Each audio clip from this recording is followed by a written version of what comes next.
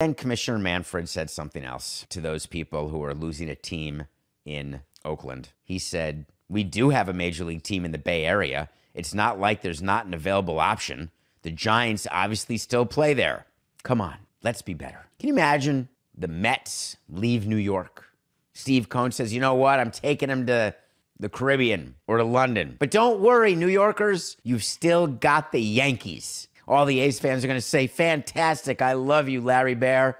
I'm all in, Michael Conforto." Did you know a little known fact that when the Oakland Raiders moved to Las Vegas, I don't know if you know this, but every one of them became 49ers fans. How great is that? So when a team moves from Oakland, no problem. They're fans of another team.